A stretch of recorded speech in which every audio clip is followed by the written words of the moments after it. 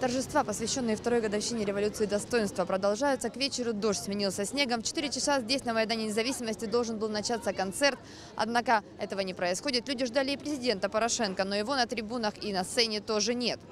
Людей приходит все больше и больше. Они сами поют украинские песни на Майдане и критикуют власть.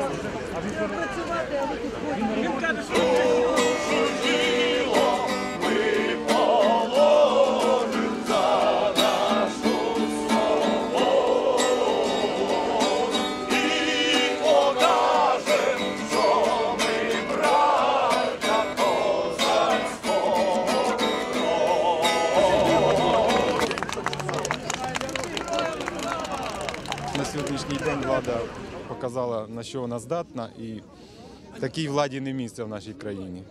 Я думаю, пора владу перебирати нову. Не потрібно ці майдани, не треба розкачувати по 3-4 місяці і колотити світом. Це має бути раз і назавжди.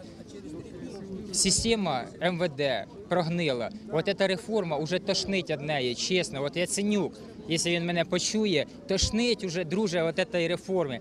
Якщо ти говорив куля в лоб та куля в лоб, то це можуть бути пророчі слова.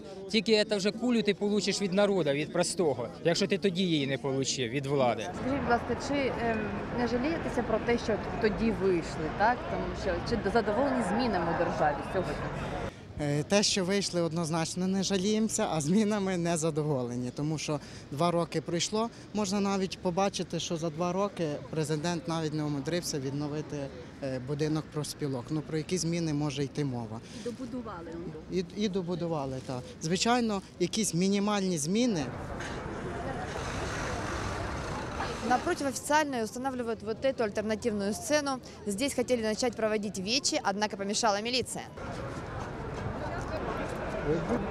Сьогодні ми погодили із місцевою владою, з правоохоронними органами те, що ми будемо встановлювати сьогодні сцену, на якій буде банер з фотографіями Героїв Небесної Сотні, а на сцені будуть встановлені лампадки. Ну і короткий, панахида коротенька буде. Без звуку, без нічого.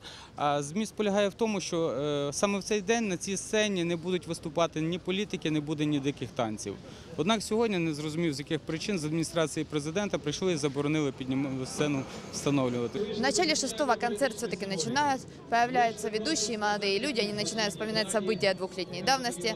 Однако слушателей и зрителей здесь на Майдане не более 1000 человек. Оксана Ветер, Александр Воронюк, 17 канал.